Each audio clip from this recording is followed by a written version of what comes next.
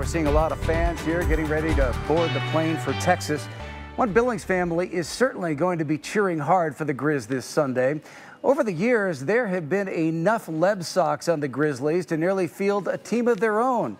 And as I found out, they're pretty excited about the possibility of the Griz bringing another national title home.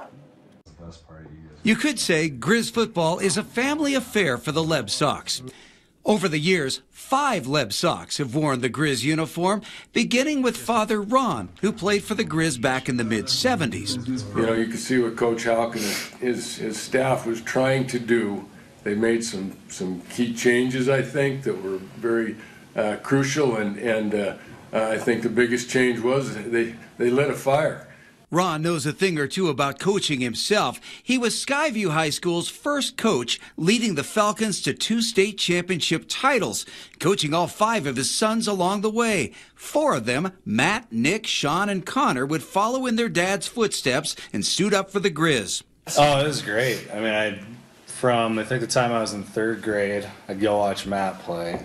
And then from that, right into Sean, and Nick was there too. So, in growing up, if we weren't home watching the Griz game, it was on the radio wherever we were driving to. Both Matt and Sean played in national title games with the Griz, Matt in 2004, Sean in 2008 and 2009. To live that out was amazing. And I played for a lot of great coaches and played with a lot of great guys. And it's a great time.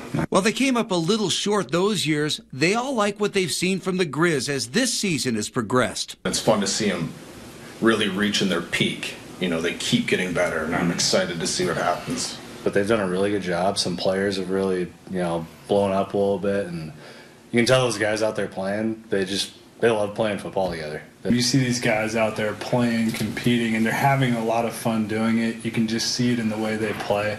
And it brings back good memories. Come Sunday, they'll be carrying on a family tradition, cheering hard for the Griz to bring home a national title. After all, the maroon and silver is in their blood.